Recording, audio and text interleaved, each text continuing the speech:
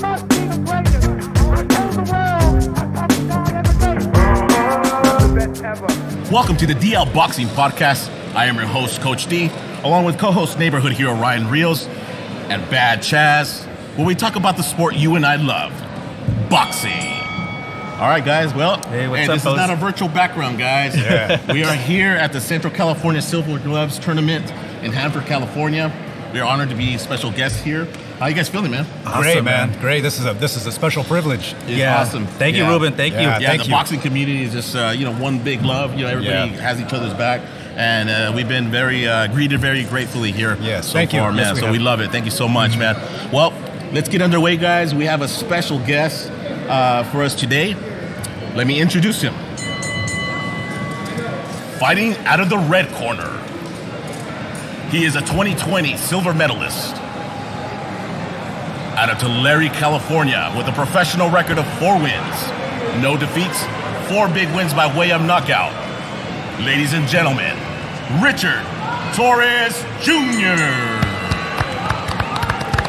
Hey, man. How's it going? Hey, What's up, Richard? What's up? How's it going? Oh, good, man. Come on, step up to the mic. go. Hey, it's an honor for you to have you here on our DL Boxing Podcast. Yeah. Let me get a question right off the bat. What does it mean for you to represent the youth here in this amateur tournament here today? I mean, it's incredible. The first national tournament I ever won was Silver Gloves, and so to see like these faces here, and I see myself in them, And I'm just really thankful that I saw a lot more heavyweights than I usually do. I see a lot of these little guys there that I'm like, oh man, that's a big dude. We would have never been in the Central Valley, so sometimes I kind of like hope I had a little influence on that. But overall, I think I was able to tell people, and I want to be able to show people that like I'm just an average Joe from the Central Valley. If I could do it, any of these guys can do it too. Beautiful comment. Yeah. Nice. A lot of the kids here look up to you, as a inspiration to them, and so it means a lot to see you here at their functions. I'm sure you inspire the young folks here. No, I appreciate that. Yeah, and I'm coming out here too because I have a couple of fighters myself. They're from my gym, So It's not like I changed anything up. I'm still at the same gym that I grew up in, and they're still the same kids that go around, So it's like this is just a normal thing. Yeah, right on. Mm-hmm. And so let our fans know you are 4 fights into your professional career. Yeah, 4 fights in my career, and then Yeah, so let's go. I want to go over them, man, because you are 4 fights in, and so let's go back to Fresno, California for your pro debut. You were fighting Alan Melson. What was going through your mind, man? What were the emotions that you were feeling in your pro debut? I honestly thought like my pro debut was gonna be like just another fight. I thought it was gonna be completely normal. I fought in Fresno before. This is just gonna be like an amateur tournament, and I kind of get out there and the crowd just started roaring. It was loud. We were there. Yeah, it was incredible. And then like I get up and I'm like, oh man, I'm in a pro fight. I was like, okay. I was like, we're here. We've trained hard. We've worked hard for this. Let's let it happen. But it was nerve-wracking, and it was an experience that I'm glad I got to have under my belt in the first fight, and hopefully it doesn't come again. I got cut. I don't want to get cut again. You did, right? Headbutt, right? Yeah, I was a headbutt in the first round. And it was weird because I went out there and we clashed heads a little bit, and his nose was already bleeding. So I was like, man, this guy's bleeding a lot. And I took a step back and I was like, it's me, man. Yeah, what? I commend you for because a lot of fighters when they first get cut, they kind of freak out a little bit. They may wipe their glove at it, or it just distracts them. But you kind of you were composed. What were you thinking? Once you found out it was you that was bleeding. Well, I've been cut before in the amateurs, and a lot of people say, oh, that's horrible for the people in the amateurs because they'll reopen their pro.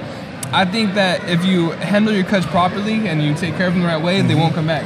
So I've been able to have a couple cuts that I have never reopened, and so but I know how to deal with them.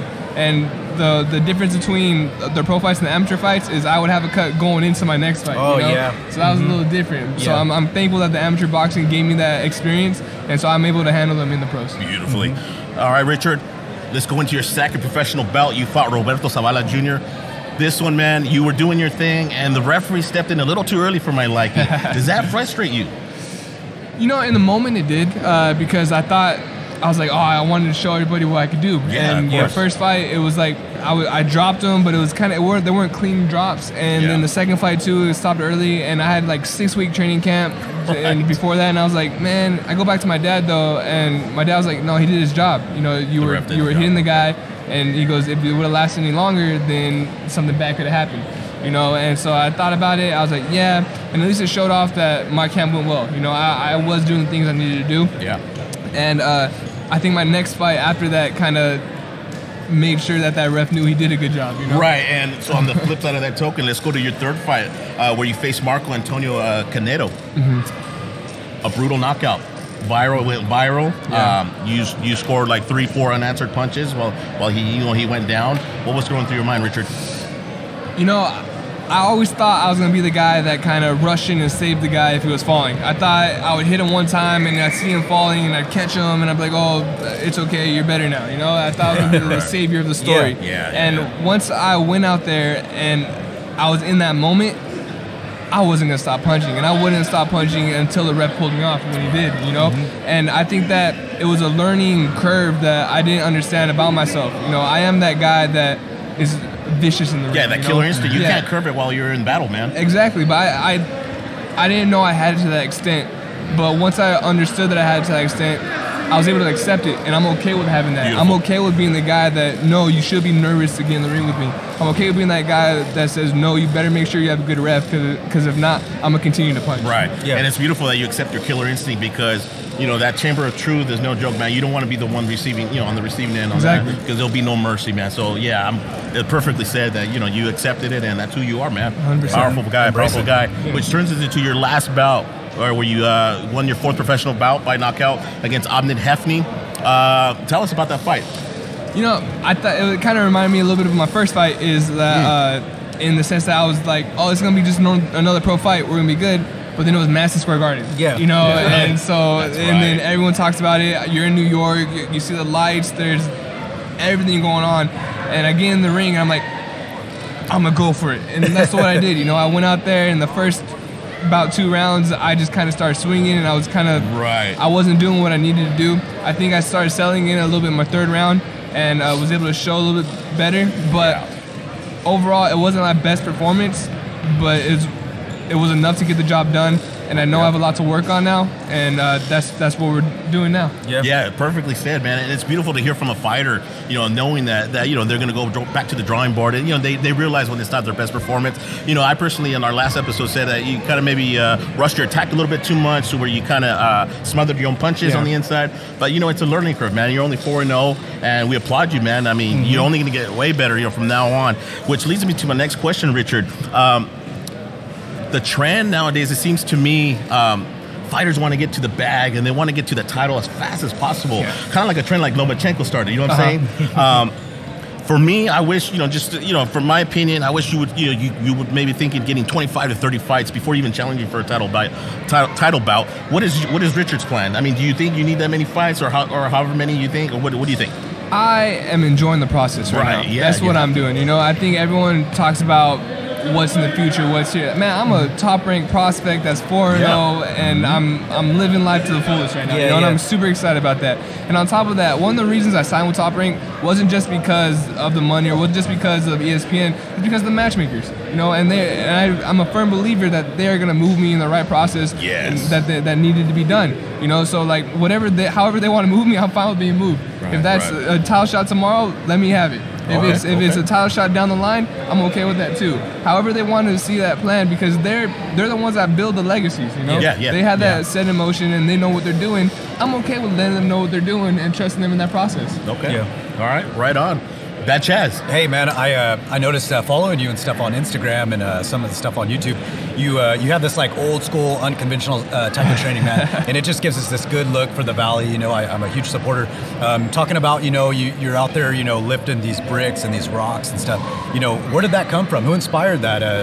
Can you tell us a little bit about how that's benefited you? So my grandpa was a farmer, and so my dad worked on a farm growing up, and that was the main inspiration behind this. My dad gives me that farm workouts, and my dad gets that inspiration from guys like Joe Louis, Joe Frazier, you know, like the Rocky Marciano. Like Joe Frazier, he said he got that hook from the Saw. You know, his dad had one side of the saw, and he had to use his left hand because that's the way the saw worked. And that's the only reason he was able to hone in that power. Exactly. Yeah, wow. And so my dad will give me some farm workouts on the non-farm. Like I'll be by the boxing club. My dad will make me dig a hole, fill it with a wheelbarrow, run around the soccer field, fill the hole back up, and then do it again. You know, wow. like labor work. Yeah, so he has to do a lot of labor work.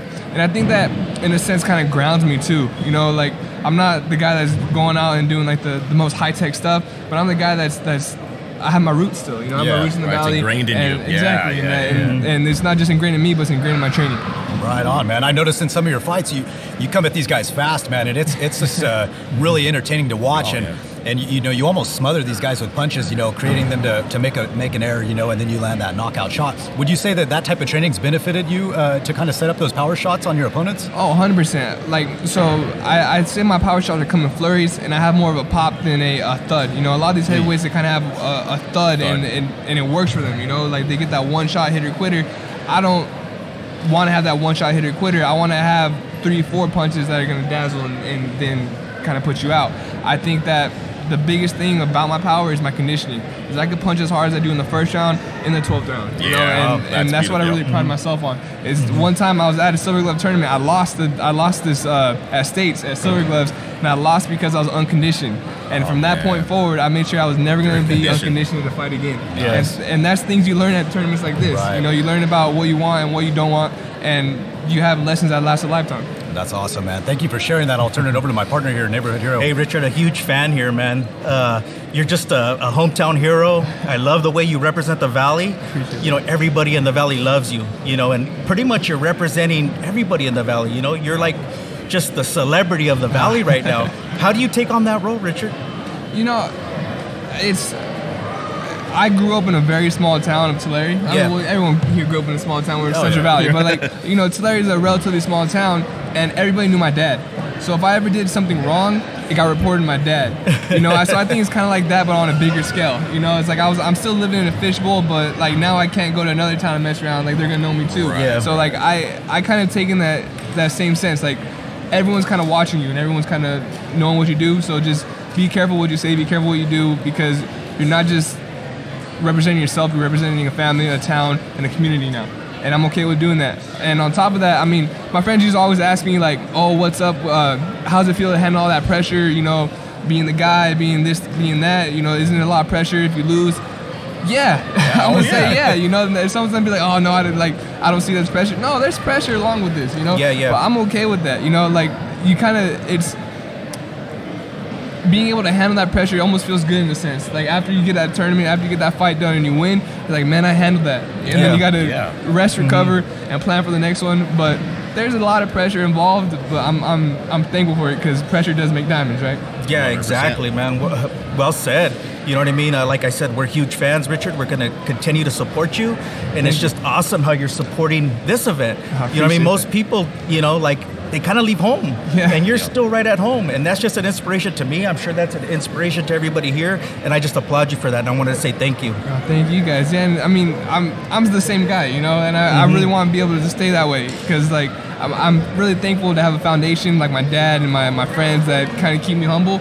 But I mean, this is who I am. I'm the guy that's going to come out and support the people as Silver Gloves. Yes, I have some fighters here, but I mean, these are my guys still. You know, these are my friends. These are the guys I train with. These are the guys I work out with. I mean, how can I not come to support, you know? Yeah, exactly. Yeah, exactly. 100%. Well said. Awesome, Richard. So going back to your career, what's next, man? Do you have a fight lined up, or what's the timetable for you to get back in the ring? So the estimated fight I think they gave me is around February. So I think I'm done for the year.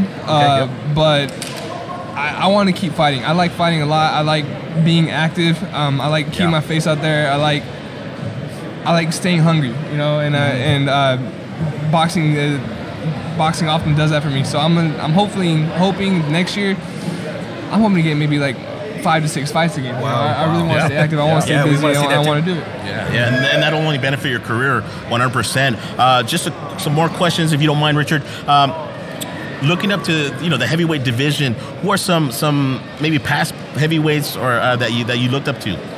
I looked up to guys like Joe Frazier a lot growing up. You know, Joe Frazier, he won the gold in Tokyo in 60 something? Yeah. So he was always one of my inspirations, and to be able to go there and kind of go to Tokyo as well, that was pretty cool. That's right. Yeah. You know. So he was always one of my inspirations, but also I like the Klitschko's. I mean, everyone says like they're bad for boxing or something. They were renowned for years, man. They stayed on top, you know. And even when I was a little kid, I used to be tall for my weight division. I'm not tall anymore for my weight division, but I used to be. And they call me Baby Klitschko because I really like that step back left hand. Right. You know. So I love how the Klitschko's fight, and I'm a fan of Fury too. Fury, Usyk, the top guys right now. There you go. I'm a fan of everybody, honestly. I'm a fan of Fury's feints, how he just kind of established his dominance in the ring. Right, being 6'9" to boot. You know, the movement, your feints. And then Usyk, his movement. Usyk's movement is just phenomenal. Is unbelievable. So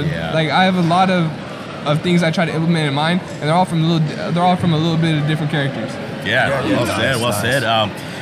That's great, Richard. Now, do you foresee when he challenge you for a title? I'm assuming those names that you mentioned, they'll probably be on their way out, and I think you'll be on a track to face like a Frank Sanchez or other up and coming heavyweights. Do you kind of foresee like who you might be? Maybe fighting in the near future as you gain that experience? In the near future, I'm not too familiar. I'm not too sure who I'm going to be fighting with. I mean, I see these guys, right? And I do think that one day there'll be a good fight. But I wouldn't say necessarily I'm planning for the fight. I'm like, right now I'm really working on just making myself a better fighter as opposed to going out and saying I want to do something to beat this guy. Beautiful. So right now it's things like defense. That's a big thing I really want to work on. My hands staying up, my elbows in, and just kind of calm me down a little bit in that first part of the ring. Awesome. Nice. Here, Ryan Rios. Just a pleasure, man. Again, thank you for coming on, and man, I'm just a huge fan, Richard. Thank you. That Chaz? You know what? I have another question, man. If you could go back in time, and coming up, like this, these kids are today, and get to the point where you are now, is there a message that you would like to give these kids that maybe you didn't have that was given to you, coming up? I would say it'll come. And my dad was able to tell me that, but I didn't understand it. I used to be in the gym. It was only me and my dad. It'd be 10 o'clock at night. I wouldn't be able to do anything like for New Year's or for Thanksgiving because I had a fight coming up because all the fights are always in the New Year, So you never have any of those late holidays to be able to celebrate. And I would think to myself, I'd tell my pops, what are we doing this for? Why are we doing this? Nothing's happened. It's been 4 years, and I've had 4 fights and I can't do anything. What's going on? And my dad would just be like, it'll come. Then one day, boom, it just happened. I won Golden Gloves, and I went overseas. I was able to fight for the Pan American Games. I was able to go to the Olympics. And I look at my dad, I was like, Pops, this all happened like that. And my dad's like, no. Like, it came, you had to sacrifice and dedicate yourself. So it will take some time, but know that the things you're doing now are worth it, and it will be worth it at the end. So stay dedicated, stay focused, have fun while you're doing it, and it'll come. Thanks, man. I appreciate you sharing that message. Yeah. And hopefully our younger generations, that they'll take that and they'll hear it out, so they know even on those nights and days where they feel like, hey, what am I doing this for? Exactly, keep it up, man. You guys will get it. That was a beautiful message from the one and only Richard Torrez Jr. Guys, youth, keep it up, guys. It will happen. He's living proof here. Richard Torrez, anything else you want to add to your fans or anything you would like to add? I just want to say thank you to everybody. Getting the Olympic medal and doing all this pro stuff is cool, but it feels like just another day. What really makes a difference and what really makes me feel special sometimes is the people that help show their support. The people that call me and tell me like, hey, thank you, Richard, and you're on the right track. Someone told me how did it feel to get an Olympic medal? I said, how it feels to turn 18 and nothing changes? Felt just like that. I thought I was gonna have this enlightening, nothing ever happened. But I got home and my town threw a parade for me. I got home and my town gave me a key to the city. I got home and everyone made me feel so special. That's where it makes you really feel like an Olympian. So thank you guys for all your support because it really makes all the difference. And if you want to continue to support me, you can follow me at DRichardTorres on Instagram. There you go, guys. Plug in there. But thank you guys. Yeah, absolutely. Thank you so much, Richard Torrez. Thank you for coming on to the DL Boxing Podcast. We are inspired to see someone like you, inspiring our young youth here at the Silver Gloves tournament. I'm sure they look up to you, and we will continue watching you, man. And all the best of luck, man. Let's keep it going. I'm excited for the fight. Thank you so much, Richard. Thank you. Thank you. Thanks, Richard. Thank you so much, man. All right, guys, and we're back here at the Silver Gloves tournament. Yeah. What a nice conversation with Richard Torrez Jr., right? Yeah, that was awesome. Yeah, we greatly appreciate that. But guess what, guys? We are honored to have another guest on our show, another fighter from the Valley. Let me introduce him. Fighting out of the blue corner, weighing in at a trim and ready 135 pounds with a professional record of 8 wins, no losses, 6 big wins by way of knockout. Ladies and gentlemen, Marc Castro. What's up, Marc? What's up, Marc? What's up, Marc? How you doing? Welcome, man. Welcome. Thank you. Yeah. Thank you for having me. Yeah, you're welcome, man. So, going home in here. Cool, man. So, how you feeling, Marc? Feeling good. Came to support the local talent here. Yeah, so tell us about that. What does it mean to you to support the youth, the amateur, where you come from, right? Starting from amateur as a kid, and what does it mean to you to give back to the community? Well, honestly, it means the world to me to come and help support and also help the kids from my gym. They see me work hard, and then they see me fighting on the biggest stages. Right. And then also as well, like for me, I needed that younger role model, so I'm being that also. Beautiful. Nice. Yeah, and being the younger role model, that must feel good inside to be that person, right? Because everybody, when they're young, they want to have that support from someone they look up to, man. And I'm sure these kids are getting that from you. Excellent, man. So, you are 8-0, 6 knockouts. You've had a great start to your career, your pro career. Yes. Your last fight, you fought Kevin Montiel. You had a devastating knockout via uppercut. Can you tell us about that viral knockout? That was just sweet. It was so insane for that fight. I felt like super locked in. I felt the best I've ever felt. On top of that, I was just zoned in the whole after weigh-ins. I just was zoned in, and even after the fight or during the fight, I was just zoned in with my dad. And it just felt unreal after it happened. And even after it happened, I was just kind of like enjoying the moment, but at the same time, it's like, this is what hard work can do. Yeah, right, and that hard work pays off. Now, tell our fans, like a knockout shot like that, are you thinking like, oh, maybe an uppercut will get it done, or is it just a spur of the moment while you're fighting? Well, I was just kind of in the zone. My dad, 2 people actually told me like at the same time, throw the uppercut. And I was like, all right, let's throw the uppercut. Good trainers, right? Let's throw it. And I didn't think it was gonna land. I didn't think anything of it, and we got the knockout. So you got the big knockout, yeah. It was insane. It was awesome, man. We were on our feet as we watched on TV, like, oh my goodness, yeah. It was very awesome. That's beautiful, man. That Jazz. Oh, you know what, man? I'm just a big fan of watching you in your fights. Like ever since I started watching you, like I noticed that you're on the undercards of Canelo, man. How does that feel? It feels unreal. Honestly, I thank God for all the opportunities He gave me. And like I looked up to Canelo. Canelo actually made me. I used to have a passion for boxing, but I got an obsession after. Right. Obsession with it after because. I seen him train. I seen that he has fun with it, and I'm like, I could be here too. Yeah. Okay. And then being on his undercard, that's just like a cherry on top. Oh, nice, man. Right, it's amazing exposure. Yeah. Right. Neighborhood hero Ryan Rios. Hey, Marc, I have little ones, man, and they're around 3-4 years old. And I was reading that you started actually boxing or training at 4 years old. Could you tell me a little bit about that? Like, how did you start boxing at that young of age? My dad has a huge love for boxing. He had his own boxing gym before I was born. I think he was already a trainer. And then he eventually had his own gym, and he was the dad, so like he'll bring us to the gym. Wanted to teach us self-defense. He never intended for me to be a boxer. It was kind of, we all did it as a family. I have 3 sisters. He wanted them to learn self-defense, and then me, I was always at the gym because I wanted to be with my dad. And then eventually being at the gym just kind of like, it started with like me hitting the bag, hitting the mitts, sparring kids at 4 years old, like just taking it all in. And eventually I just had a huge IQ for it. And nice. Eventually my dad didn't want me to become a boxer, but it kind of grew into that because I wanted to start boxing. And then eventually we went to a tournament. The first tournament was actually Silver Gloves, and went all the way to nationals with like 4 fights. Wow. Yes. And speaking of IQ, I noticed you have a great IQ outside of the ring. You were valedictorian for your high school, man. Could you tell us a little bit about that? My mom works in a school, so she always been on top of me for school.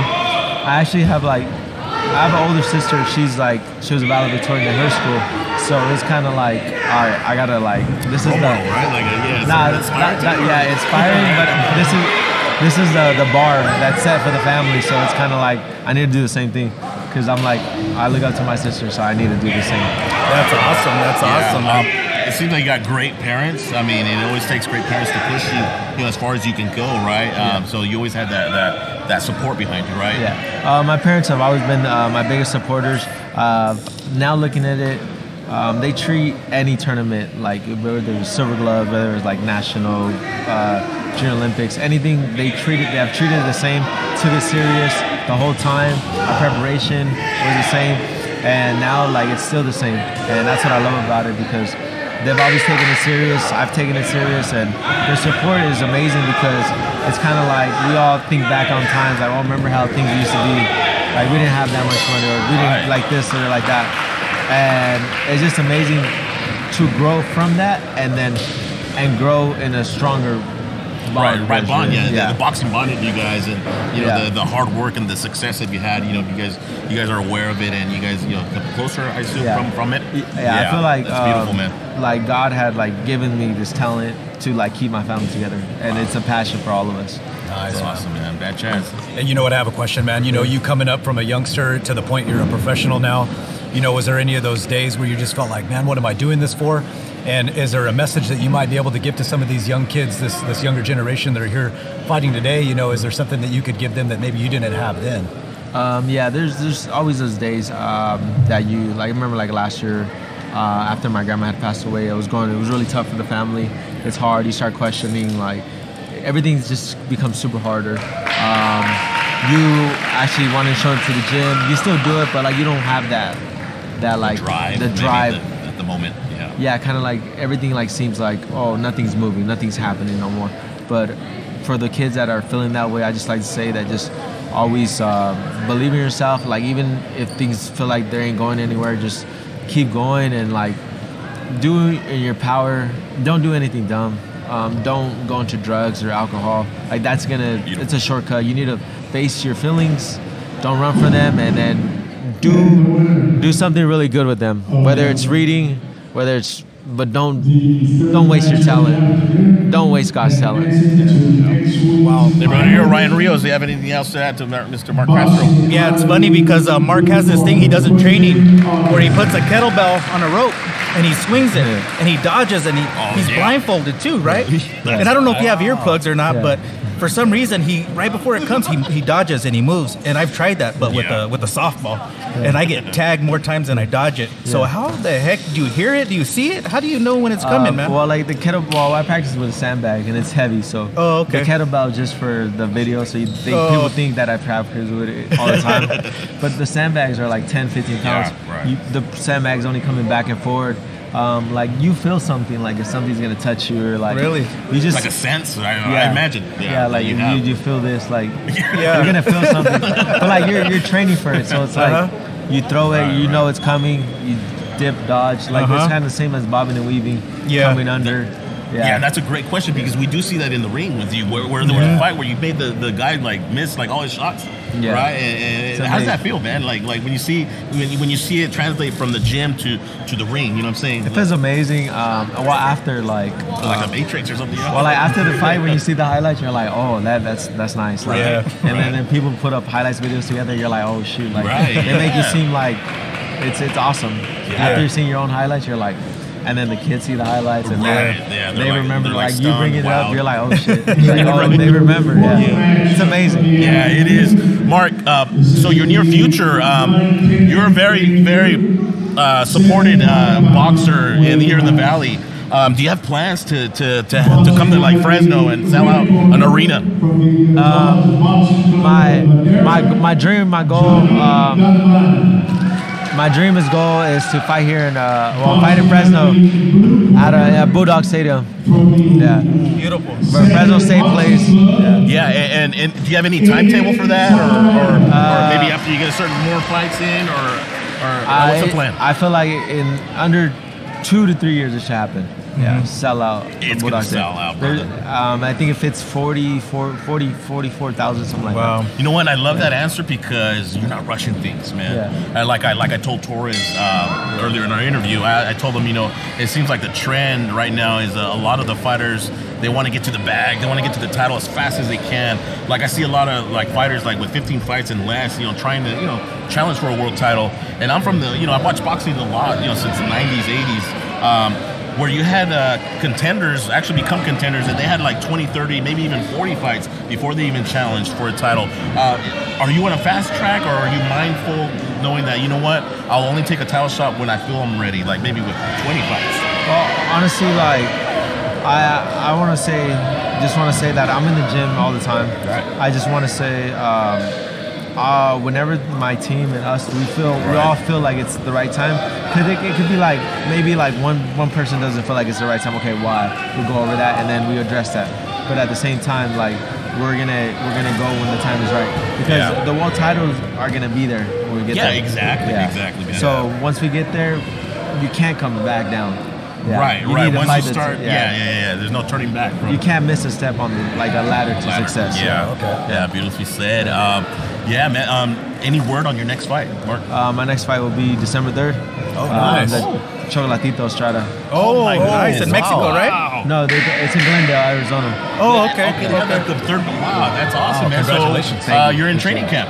Yeah, I've been training for since my last fight. I already knew I was gonna fight on this card, so I was in the gym already. That's awesome. Do you know who your opponent is yet? No, you don't know. Yeah. Now, speaking of opponents, do you watch video on your opponents, or do you let your coaches do that for you? My dad's the mastermind of all. Yeah, right. He's the one that we're gonna do this, we're gonna do that, and I just follow the. Because at the same time, I just know that I have to be the best version of me. Once I'm that, everything handles itself, because you never know. Last minute opponent changes can mess up. Not mess up, but you need to be prepared. Yeah. Have you ever had last minute replacements? Yeah. Already, man. My second fight. Oh man, how did that feel, man? Because that's kind of dangerous. Sometimes, it was not matched properly. It was they flew him in the day of the weigh-ins. They weighed him in over FaceTime, so we knew it was on race. Yeah. Right. But then he fought in the UFC. So the MMA fighter. Yeah, he fought for a UFC title for a couple times. Wow. So he was pretty up there. Right. And when I fought him, I got a second round knockout. Oh, beautiful. Nice. Yeah, so it was good. Nice. Yeah. That must have felt good, man.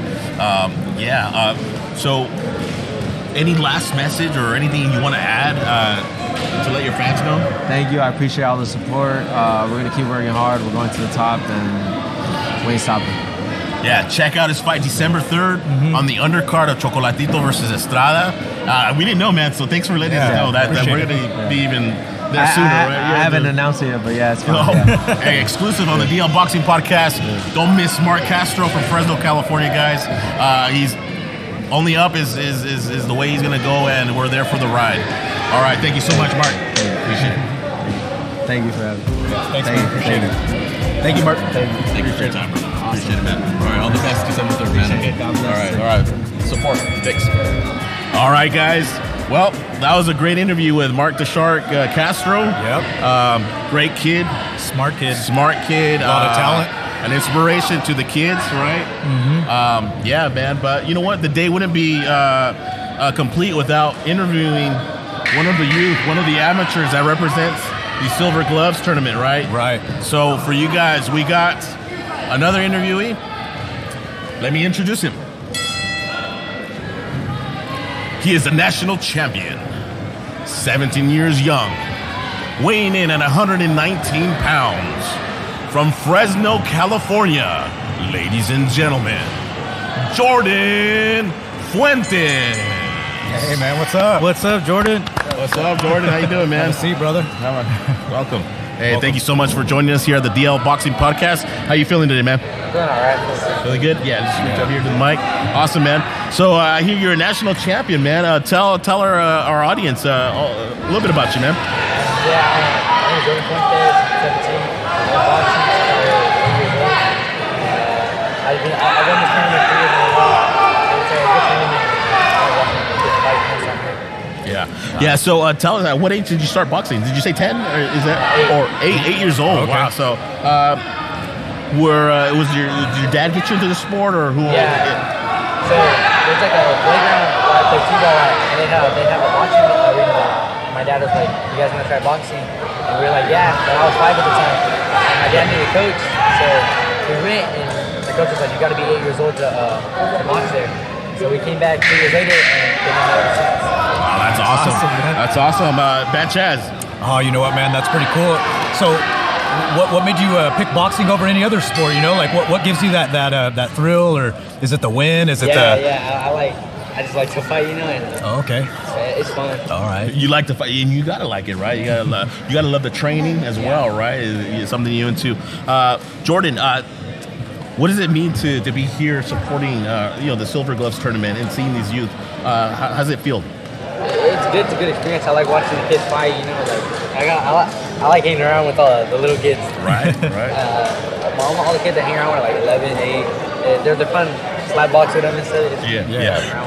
Yeah, and I'm sure it reminds you a little bit of your youth, right? You said you started out at 8 years old, so you were in these tournaments that young, right? Or wow, that's amazing. Do you have any favorite fighters in the past or currently? Like, who do you look up to, man? Right now, my favorite fighter is Okay.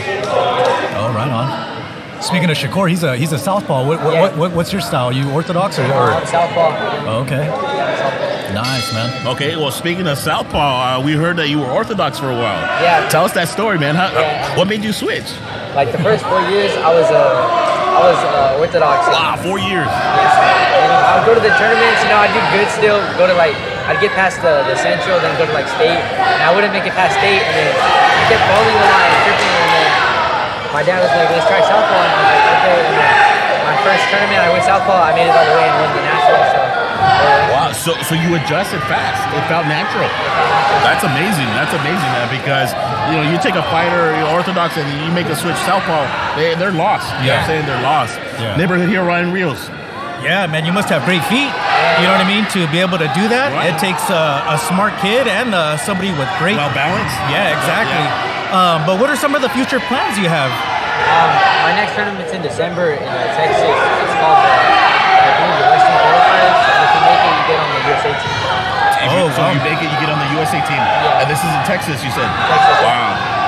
Well, that's awesome, man. Yeah, that is great. Where do you train at, man? I just train in my garage. Nothing wrong with that, man. Nothing wrong. That's where we all train.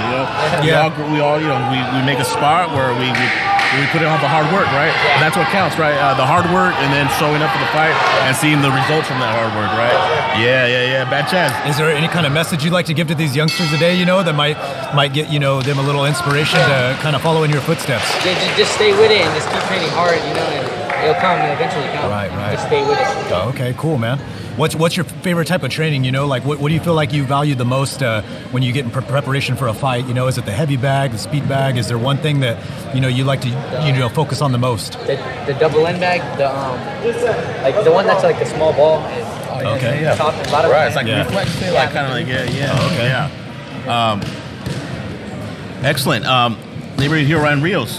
You know what? When you see the likes of Richard Torrez and you see the likes of Marc Castro, still supporting, does that give you hopes or just inspiration to continue and kind of do what they're doing? Yeah.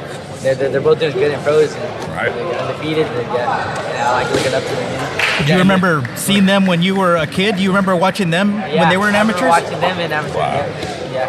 That's cool. Oh, that's awesome, man. That's awesome. Yeah, and what does it feel to see? What does it feel to see them here? I mean, do you foresee yourself? Once you say you turn professional, you give back to the community, Yeah. something, right? Like an example, right? Yeah, them watching, it's a good experience, and good role models. They've been doing it for a while too, and I just want to be like them. Yeah. And speaking of your near future, if you win this next tournament, is the Olympics in your near in sight? Yeah, I want to go to the 2024 Olympics and try to make it, try to win it. Wow. Nice, man. Wow. Yeah, man. that's awesome. Hey, that's a goal that you will attain. Just keep your focus in check, train hard, and man, your dreams will come true, man. Anything else you guys want to add? You know what? I'm looking forward to seeing you in the Olympics, man. If it's in LA, I'll definitely be there, and I'll be rooting for you, man. Yeah. You know what, man? I just want to, requote what he said. You have our support and our love. You know what I mean? We're all from the Central Valley, and we got your back, brother. So any questions, any support you need, just hit up the DL Boxing Podcast, and we'll be there to support you. And our fans, get to know Jordan. Follow him on Instagram. You want to let where the fans they can follow you and keep up with your fights. Yeah, you can follow me on Instagram at Fuentes4559. Nice. Okay, cool, man. Appreciate you having on. Awesome. Thank you, Jordan. Hey, thank you very much, Jordan. We wish you all the best, man. Okay? Thank you, sir. Thank you. All right. Thanks, Jordan. Really appreciate it, bro. Thank you. Looking forward to seeing you. That was fun talking to Jordan Fuentes. Yeah, man. What a nice kid, man. He has his eyes set on the prize. Yes. Right? He has that focus, and we wish him all the best, right? Bright future. Yeah, bright future, yeah. All right, guys, so let's do our thing. Let's recap the fights that happened, yesterday, right? Yeah. Saturday. Let's start with the DAZN card in Abu Dhabi. We had Ricky Hatton's son, Campbell Hatton, return to the ring versus Denis Bartos. Mm-hmm. He scored a devastating first-round knockout with a beautiful left hook to the body, guys. Man, I heard, when I was watching him, and I heard it, I was like, oh, wow. Yeah, it sounded like a gunshot, right? I never hear Ryan Reels. What do you think about that, man? That was just paralyzing, man. Right? You seen that shot, and it was like he couldn't do nothing but like curl up in a ball. Right. You know what I mean? Like, what do you do when you get hit like that? How do you recover from a shot like that? Right. Bad chance. Oh man, like you said, when you heard a hit, it was just like a gunshot. I seen the same thing, and it was just like, man, how do you get up from that? Like, Right, because when you get hit right on the spot, I mean, that's like 99% chance that you're not getting up, right? It takes the air out of you. Yeah. Oh man, like Impressive. It's impressive. Yeah. Campbell improves to 9-0. His father, Ricky Hatton, big shoes to fill, right? So we'll see how he continues in his career. We'll be there to watch it. All right, guys, moving on to the co-main event. We had Chantelle Cameron take on Jessica McCaskill for the undisputed, I believe it was the super lightweight 140 title. Cameron scored a unanimous decision over McCaskill. Bad Chaz, tell us how it went down. You know what? I think she deserved that victory, man. Watching McCaskill, she just kind of seemed like she wasn't her traditional self. I kind of expected her to throw some cleaner, straighter punches.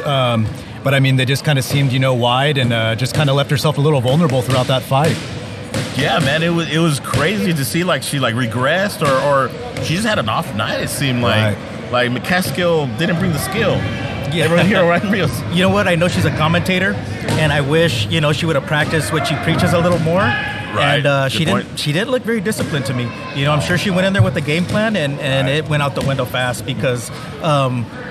She just, like I said, went for those haymakers and wanted to land that one shot. And a lot of times, man, if somebody's looking for that one shot, you're not going to get it. Yeah, right. Especially that wild and that. Yeah. She just wasn't in tune with anything that night. Yeah. Which brings me really quick, just to that I remembered these fights were taking place at 1 a.m. Their time. Really? I don't know if maybe it's an acclimation thing, but they should have known, right? I mean, our next fight, which we're going to talk about, which I guess we'll get into it. The main event from the zone, we had Dmitry Bivol just dismantle Gilberto Zurdo Ramirez over 12 rounds, earning a unanimous decision. Guys, Bad Chaz, what do you think? You know what, man? I just had high hopes for watching Zurdo. I thought, he's gonna give him complicate him, but Bivol, man, he just seemed tough. I just wow, hats off to him. When it seemed like Zurdo was going in there and trying to be aggressive and get him cornered and up against the ropes, it just seemed like it wasn't even affecting or phasing Bivol. It was just like he was punching bricks, man, and it just seemed like, all right, I'll let you have your time, with me, but then it just seemed like Bivol would just come back and just lay it on him, and it just, I don't know, what do you see, man? Neighborhood hero Ryan Rios, what did you think of Bivol's skills, man, the boxing skills? Yeah, man, it was just unmatched, you know what I mean? I was a team Zurdo all the way, you know, you lose as a team, you win as a team. Absolutely. You know what I mean? So, no shame in that. you know, it was a hard fight to watch because I felt like, you know, I'd like to see, Zurdo step up his game a little bit more. I wish he had a plan B, and it was always just, he was stuck on that plan A.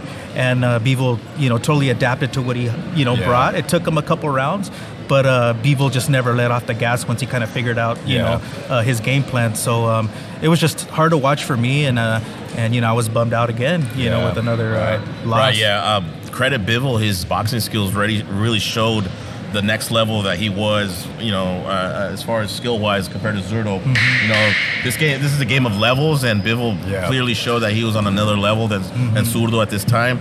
The lack of game plan B for Zurdo is what really disappointed me. It seemed like his corner really didn't give him any specific instructions. Yeah, specific instructions. Yeah. I think that let him down a little bit. But like I said, they're a team, and I'm sure they're going to go back to the drawing board and see, you know, what went wrong. Zurdo needs to assess, you know, the regimen around him.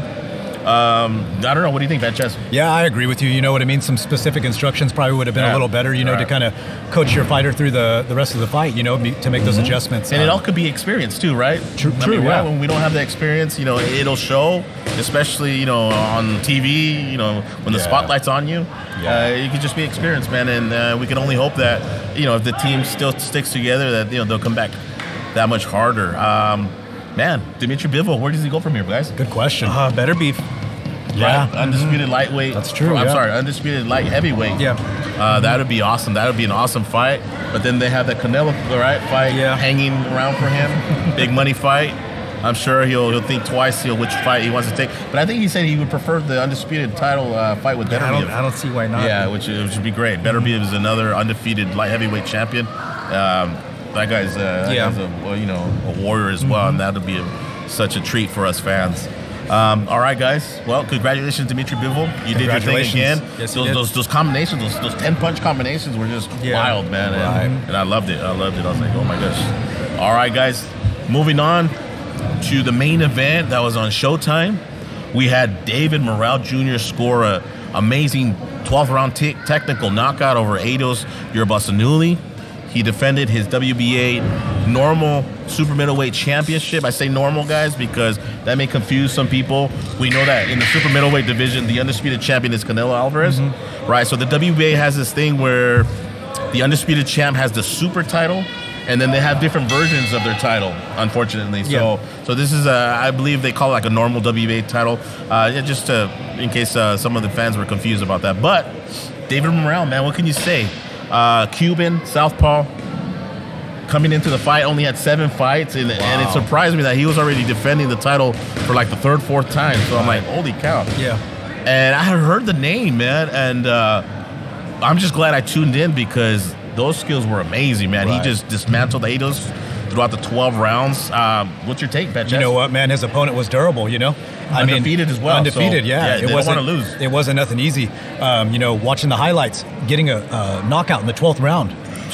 Right. Who has that gas left in the tank? Right, yeah, and what's admirable about David Morrell is that he could have cruised to the unanimous decision, right? A lot of the fighters, I don't really like when they just cruise and do that. He was there to finish, close the show, and he did that spectacularly, right? Yeah. Do you think neighborhood hero Ryan Reels? You know, with that said, closing the show, that's how you get these title shots. You know what I mean? Like, people want to see that. Fans behind you, right? You know, like Scrappy said, that's how you cut the line. You know what I mean? And I think he's a guy that can cut that line. You know what I mean? Because I know and he has so far, right? Yeah, because he's calling out the big names. He's calling out Benavidez. You know, he already wants to go at those, you know, those warriors already. You know what I mean? And I haven't really seen a whole lot of them. Yeah, me either. This was like the first complete bout that I saw of him, and I was just but what I did see of him, bro, like, he looked great. You know what I mean? And I'm looking forward to seeing him again. Absolutely. But I know you said, like, there's levels to this game. There's steps. Yeah. So, I mean, it's hard to say, you know, when they're ready until you see them in that ring with that person. Right. Yeah, and like earlier with our interview with Richard and Mark, you know, I was talking about, you know, people wanting to go in the fast lane, man. I mean, this guy's just one of the rare, examples that, you know, having less than 10 fights and he's already, you know, defending the title and you know, but man, he's impressive, man. You know what I'm saying? He has the skills to pay those bills, right? Yeah. All right, guys. Well, that was the recap. It's fight week. All right, guys. So let's preview the fights that are coming up this weekend. On ESPN Plus, we have the return of Seneisa Superbad Estrada versus Jazmin Villarino. Seneisa Estrada is defending her WBA minimum title. Seneisa's the one that knocked out Mom? Yeah, she was. She was, right? And you know what? She's one of my favorite fighters. I mean, and when I say favorite fighters, I'm not just saying women's. I mean, she's one of my favorite fighters right now. You know, her footwork, her speed, her toughness, just coming from East LA, dude.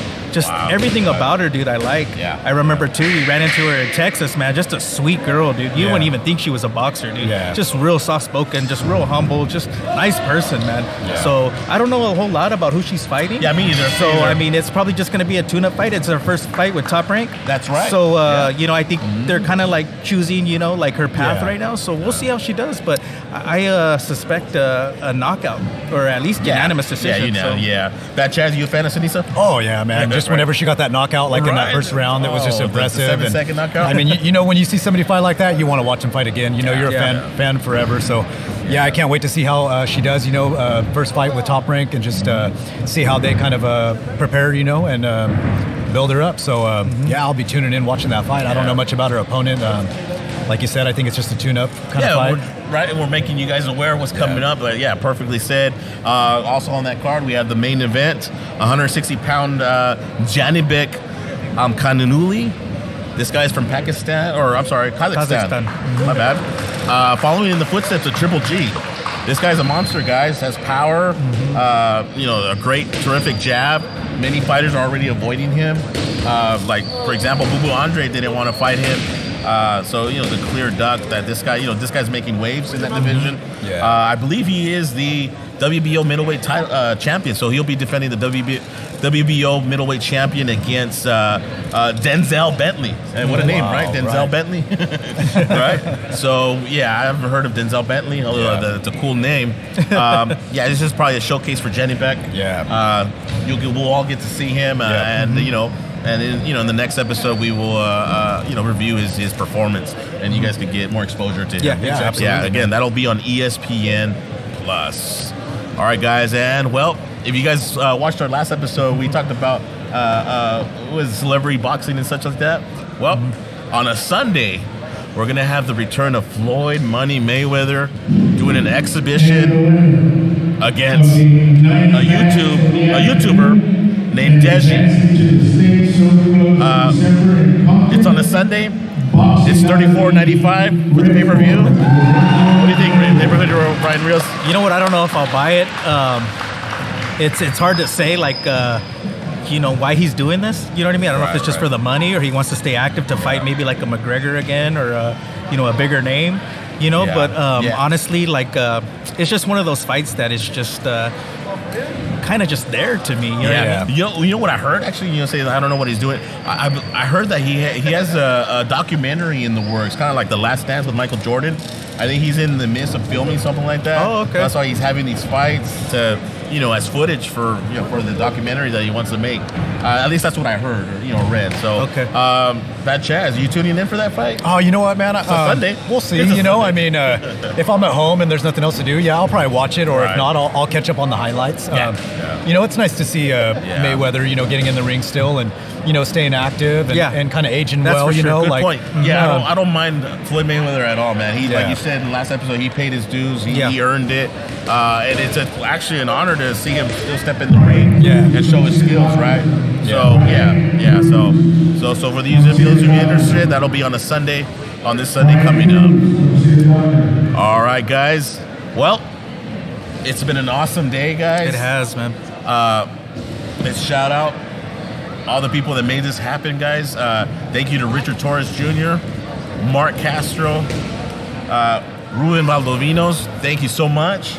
Right? Yeah, exactly. Shout out Little Ruben. Champ Jordan.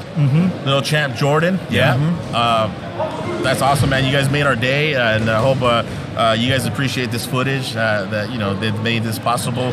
Shout out to our fans who are still supporting us, our broskies, Hugo Duenas, El Cat Garay, Armon Estrada, all you guys that continue watching us. Thank you so much.